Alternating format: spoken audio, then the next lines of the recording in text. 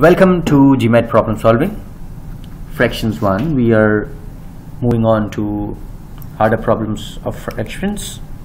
Let's do number 1. 1/3 of the students fail in the test. If there were 3600 students in all, how many passed? So you just have to first understand what the problem is exactly asking you. So they are saying 1/3 of them failed. It means 2/3 of them must have passed, and because the question is asking about how many passed, so it's better to do it for the past ones directly. 2/3 of, this is of 3600 is the number of students that passed.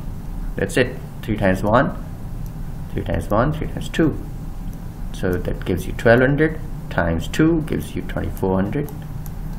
That's your answer. Next, 3/5 of the boys submitted their assignments on time. 30 students submitted on time, so it's the same fraction they're talking about. So it means 3/5 of the students submitted on time, and they've also given us the figure, actual number of the students who will submit in time. There's 30. It means 3/5 of the students equals 30. So if you want to find out how many students were there, so it's 30 times this 3/5. When it comes to the other side of the equation, it simply flips, becomes 5/3. 3 times 1, 3 times 10 is 30, and 5 times 10 is 50. So the total number of students is 50.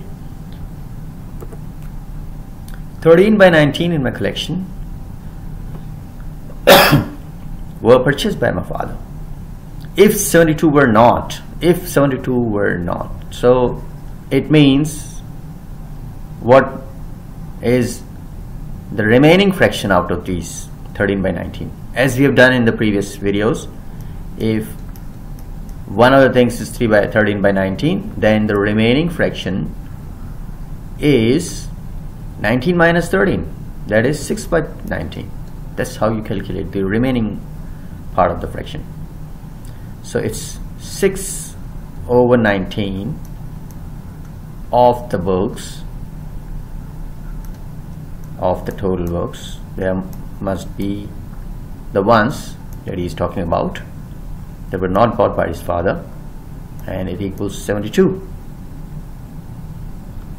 So if you want to find out the number of books, it will be 72 times, and this fraction is flipped because it comes to the right hand side, and 6 times 12 and 12 times 19 gives you 228. So now we have total number of books here, but the question asks for the number of books purchased by him, so that must be the difference. So if we subtract 72 from that, we will get 156.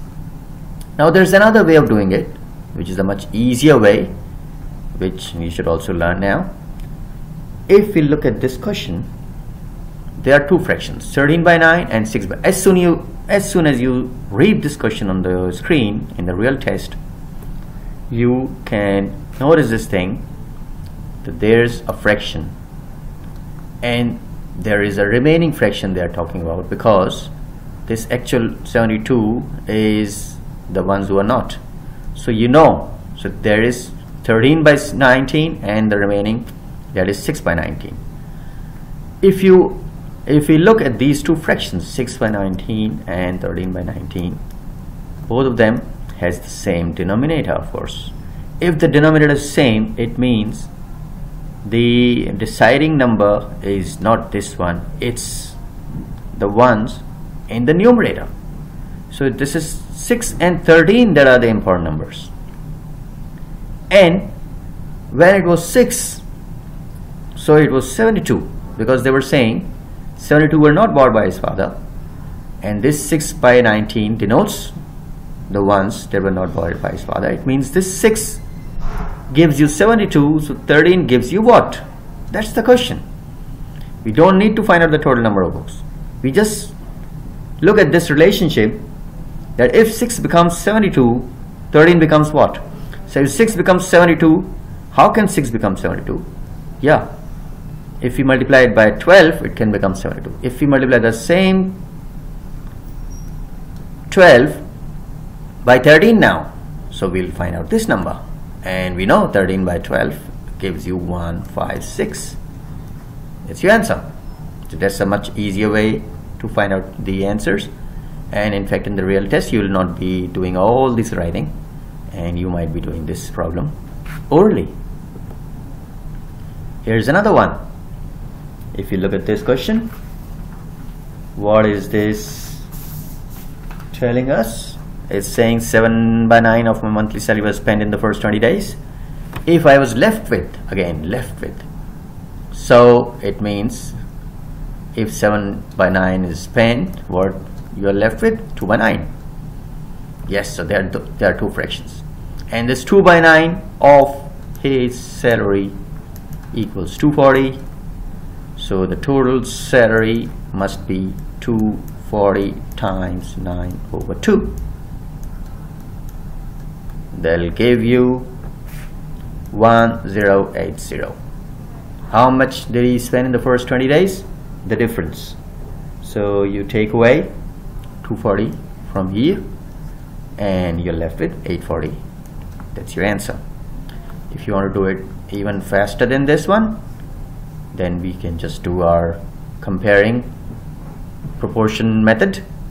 So we know there are two fractions here, 2 by 9 and 7 by 9, and if you also know, because the denominator is same, so it doesn't affect our answer. It's not required. So we just need to consider 2 and 7, and if this 2 means 240, 7 means what? That's the question. So if 2 becomes 240, how can it become 240? Yes, by multiplying it by 120. If we multiply this 7 by 120, we'll get the answer. 7 times 120 is 840. So there's a much quicker way of finding out the answer to this question. Let's do another one. Now this is a harder question. After pouring in 30 liters, the tank was 7 by 11 full. If the tank was half filled initially, how many liters is the total capacity of the tank? So we'll have to first understand what the question is. The question is, this is a tank. It was already half filled. So it was half filled. And then after pouring in 30 liters, so let's pour in 30 liters. And then we see that now it is 7 by 11. So what is this 30 liters equal to? This 30 liters in terms of fractions, it's equal to the difference between 7 by 11 and half. So 7 by 11 minus half is how much?